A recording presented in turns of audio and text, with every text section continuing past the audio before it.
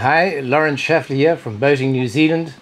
I'm sitting on Tawaki. She's an 81-foot luxury charter launch operating out of Auckland's Viaduct Harbour. She's just been fitted with some very interesting stabilizing technology. She's the first one in the country to receive this technology, and we decided to take her out into the Hauraki Gulf to see how this technology performs.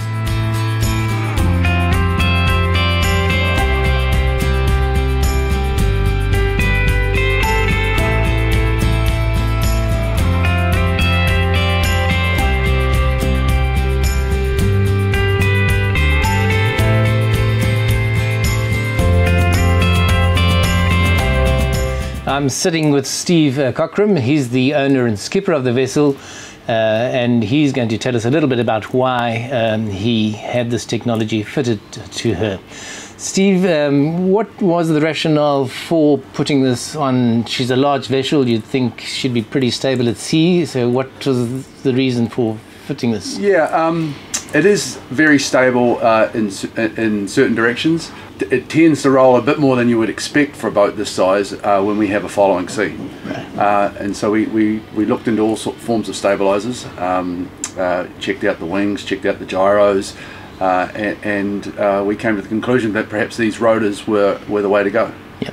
So can you just explain, as I understand it, you've got two cylinders or rotors mounted under the hull, one on either side, and they work a little like ailerons on an aircraft wing in the sense that the one generates lift and the other one generates a downforce to try and cancel out any roll mechanism or a roll situation. Exactly. So the rotor or the drum rolls one way or the other and creates negative and positive lift above it and below it, and obviously either side works opposite to each other, and one lifts and one pushes down, sort of thing, and it cancels the roll out.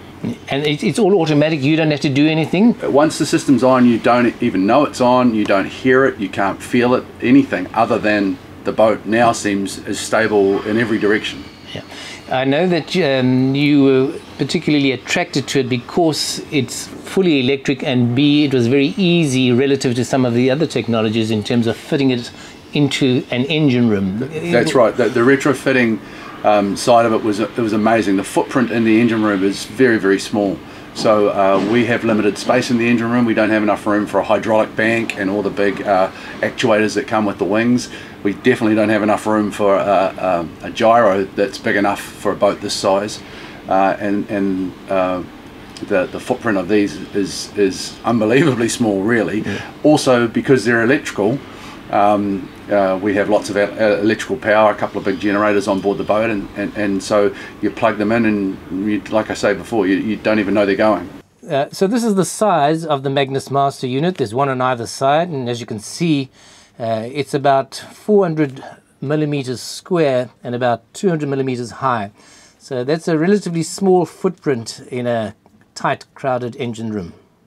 The actual retrofit, I mean, is that one anticipates something like this could be a relatively big, demanding job, but it went fairly easily. Very, very well. VMS, Vessel Management Services, facilitated the whole thing. Hardest job we had was drilling the hole through the hull.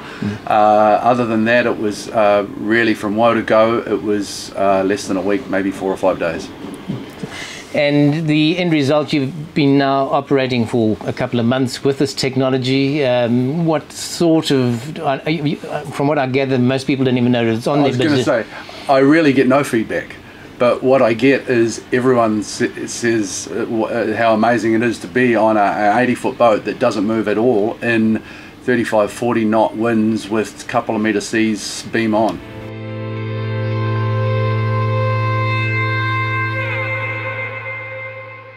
John Ecclestone from Boating New Zealand. Thanks for watching. If you'd like to see more of these videos, please subscribe to our channel.